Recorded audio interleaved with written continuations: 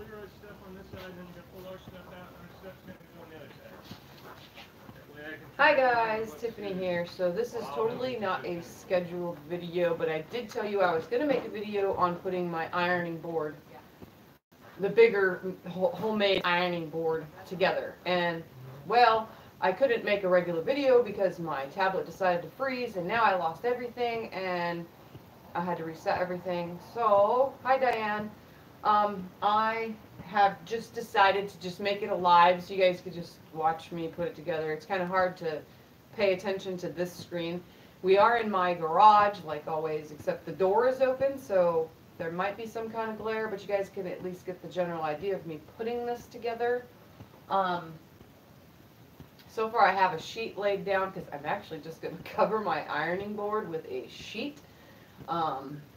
And when you guys see this, yes, the wood is kind of, well, it was a scrap piece of wood, so we just cut it down to size, but oh well, it's going to work for me because I'm pressing on a regular ironing board how it has that curve, and it catches the quilts, and then it just yanks on the material, and then it causes this weird, like, bubble, so when you lay a quilt out flat, it is, and ends up not being flat whether you pressed it or not because it stretched those fibers out. So the only way to take that away is to spritz it with water, let it shrink back down, and then iron it. So I'm going to use 2 layers of batting and then a cotton sheet for the top of my iron board, where the iron surface. And if you hear Scott or Cyrus in the background, that's because they're getting yard sale together and ready out on the driveway part of our house. So I'm just doing this here. So I'm going to move this phone out of the way. I won't be able to see all my comments. I'm going to kind of just put it there and I'll glance at it, and you guys can just watch me put it together.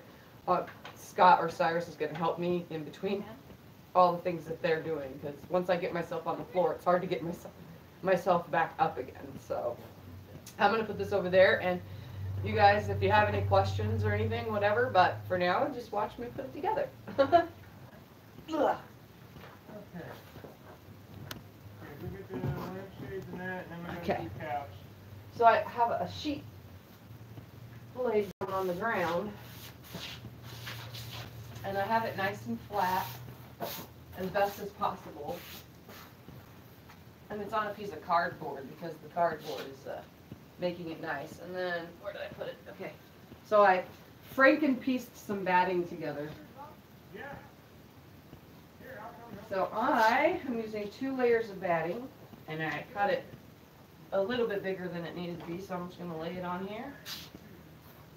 And my cardboard is kind of like the size, it's smaller, but it's the length of what I need, so I pretty much know where I need to go. And I'm just using an 80-20 because it's the batting, so it's not going to matter. It's going on the inside. It's not seen, just like in a quilt. And I'm doing 2 layers.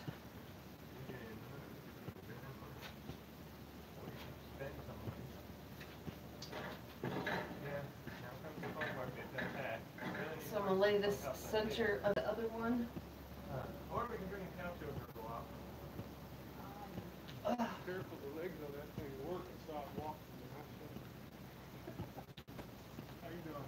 Pretty good. How you doing, man? Not too bad. You get a job?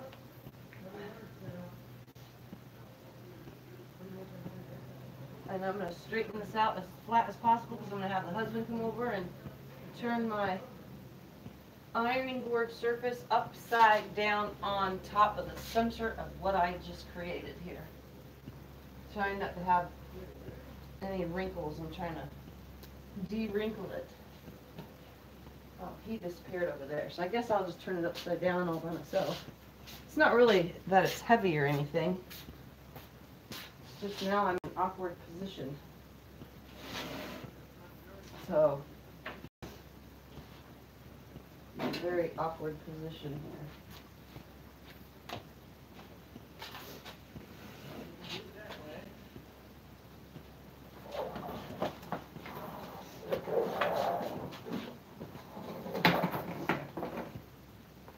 Okay, so I'm going to lay this down. I'm going to try to center it on here. And we bolted this wood to the ironing board, so it actually has bolts, so it's connecting it. So my ironing board, once I adjust this center real quick,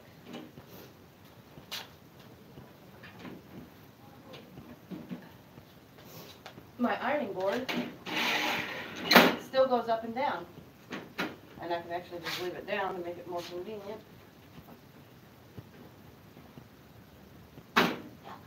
Whoops. This is so hard to do. Nice Okay, and flat, CJ. sticking out all the way around at Going in least Mom's quilt room. a little bit, keeping everything Going on. nice and tight underneath. The whole purpose is to keep it nice and tight. You get a hand. Now I'm going to cut a bunch of extra away. And I brought over some scissors. Hey, how good you going? How good you going? Want to take a break and eat yet? And I'm going to cut things Grab some away. more. So for now I'm just going to cut right here off.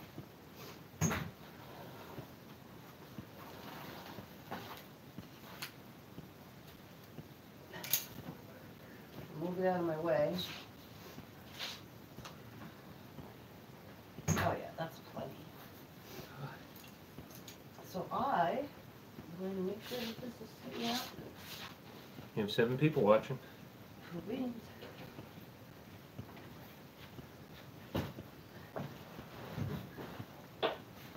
Alright. That little table's going I'm out, trying bud? to keep it really nice and very, very, very tight. So I'm going to start with this side first. And I'll cut away my excess in just a second, as soon as I know that I'm at an equal point.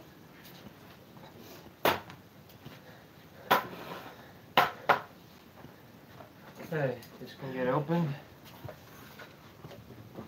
Bring the other one out a while. I'm going to cut it right here now. Cyrus. I know where I'm cutting. It's nice and centered.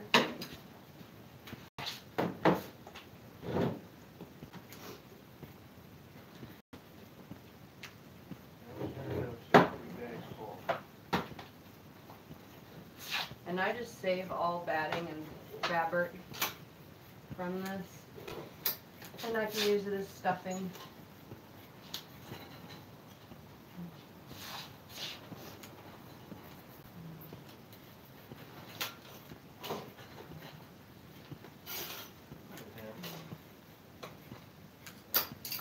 So that side's cut away. When this folds over, I cut about right there.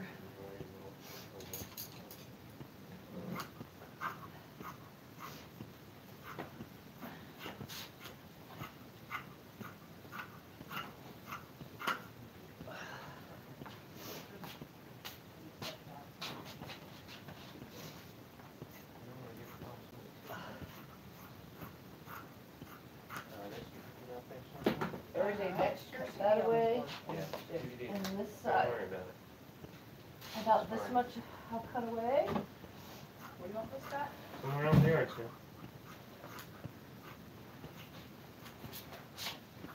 Make sure I'm cutting even the sheet, because obviously I can miss that.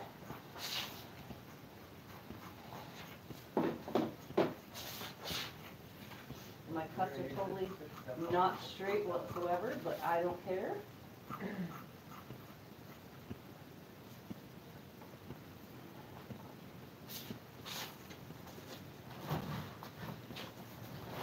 A box of vehicles. Take And them out. the Take them out. We're going to get this out. Alright guys, so what I'm going to do now is I'm going to take a staple gun and I'm going to start with my center right here. And I'm going to fold this over and I'm going to pull it really nice and snug. Start pulling over here, so- And I'm going to throw a staple right there in the end. I'm going to pull it nice and snug. Throw a staple. That is one. Pull it nice and snug. Throw a staple. from about right here, and I'm going to leave the end open a little because I'm actually going to miter the corners so that it lays nice. And I'm going to start with this side first, getting it nice and tight. Keeping your fingers out of the way. Yeah, you don't want to staple your fingers. No, you don't want to staple your fingers at all. I'm going to leave it open right there. And now I'm going to come over to the other side. And now is where I'm going to pull it even tighter. If I can see, sorry for the noise. If I can see that side being yanked, then I know I got a really tight ironing board. I'm going to come up, throw a staple in there, scoot down a little. If I can see the other side being pulled, I know that I'm getting it nice and tight. Throw a staple in. I'll obviously put more staples in the further I get, but for now I'm going to just make sure I'm pulling everything nice and tight. Hey, there's more. Puzzles. Yeah, I don't know if they're all there, so we'll give them away for free.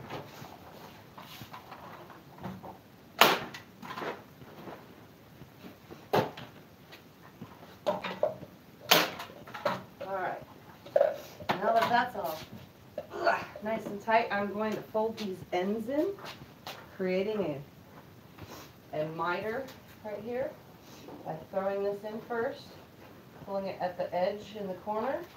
I'm going to throw a staple in, and I'm going to fold this right up to it, and I'm going to fold this right up to it, creating a miter right there.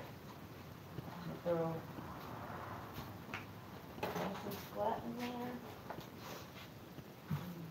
Guess I'll just make it nice and flat before I staple.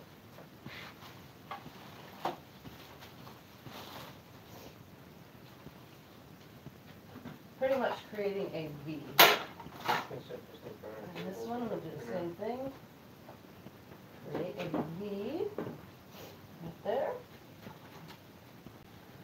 Throw a staple in it. I'm going to pull this edge up in the center. Throw a staple in. Again, I'm going to put my corner up. Throw a staple in it. And create a miter right here. And holding the end in. Creating a big V. It's kind of like how when you upholster furniture, I don't know if anybody know about upholstering furniture, but this is pretty much the same concept. Now that this side's done, I'm going to close my little corner off. Put this thing in there with it. Okay. I'm going to close this corner. All this thing down.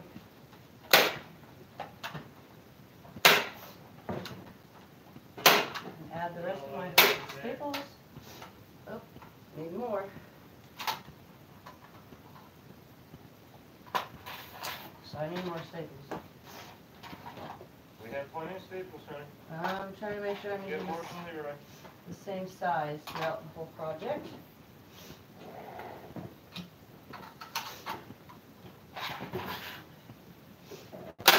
There.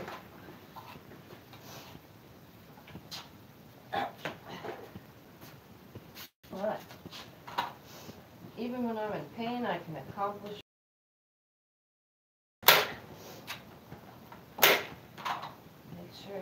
Making sure it's nice and tight right here. And now I'm going to come to my far edge, and I'm going to pull it nice and tight. And I'm going to attach this part right here first in the center, keeping my project nice and tight. Again, I'm going to make my corner right here.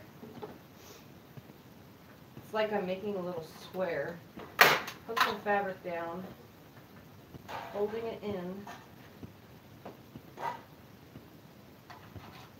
Okay, so you can do a 3-file box. And this other side in.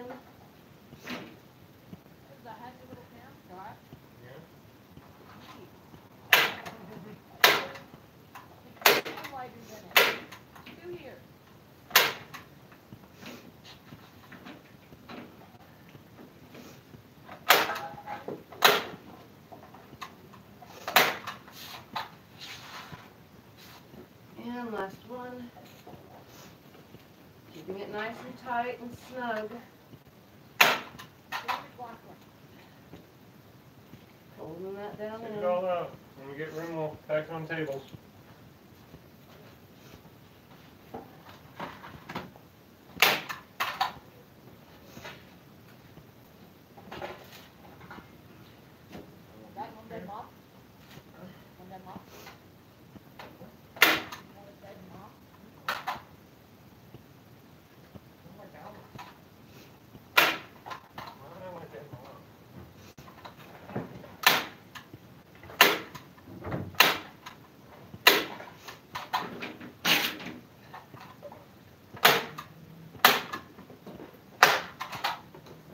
Alright, now to put staples the rest of the way down. Looks good, Tiffany. You're doing good, honey. Pretty much putting 2 in between every hold down that I did. Pulling it as I go. And keeping my fingers out of the way.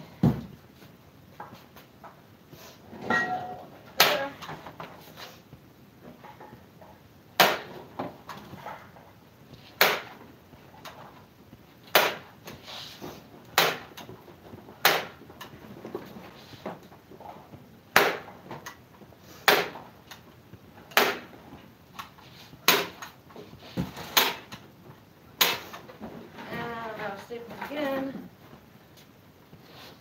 I'm using more staples than I thought I would.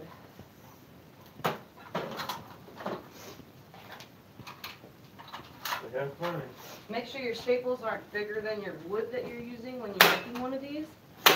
So this is 1/4 inch wood. I'm using 1/4 inch staples. 3 bucks. And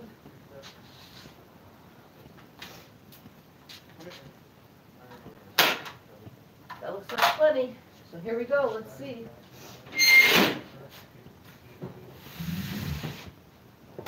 Oh yeah.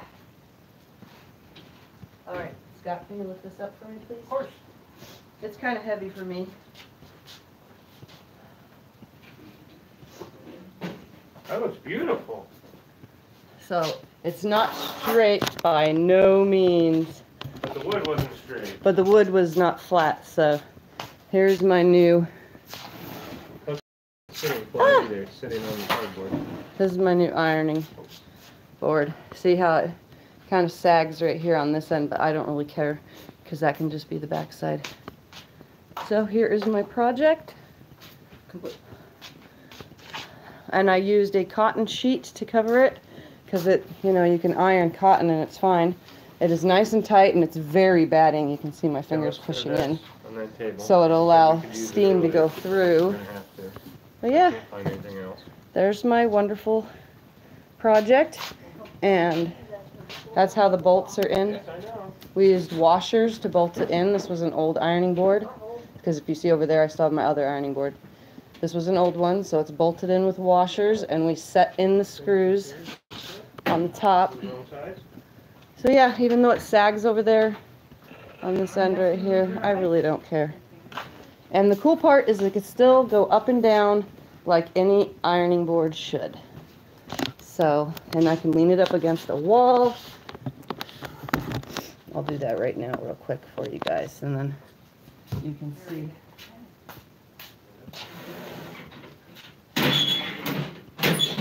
See, and I can even use it low. But snap it down, and there we go. I have a regular movable ironing board. Look at that, guys. A conversion. An ironing board conversion. So, and it's not too heavy. I can move it around this way. I think it's just kind of wide for me, that's all. But for ironing queen and king, this is definitely 100% an easier thing.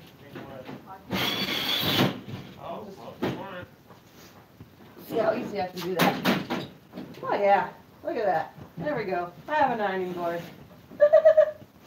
we centered it so it wouldn't be messed up. So, hi guys.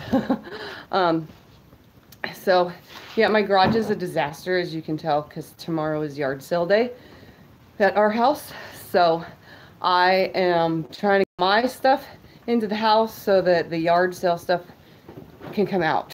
And everything that was against the walls, because my sewing area is going inside. It won't be inside in the next few days, but little by little. So, my ironing board is made. Yay, I have a custom big huge board. It's like 50 inches long by 26 inches wide.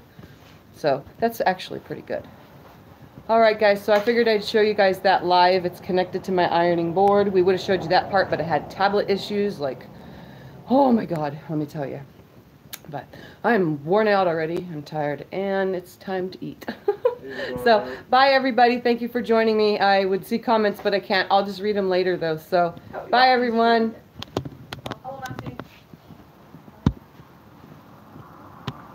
You said these scissors could go right?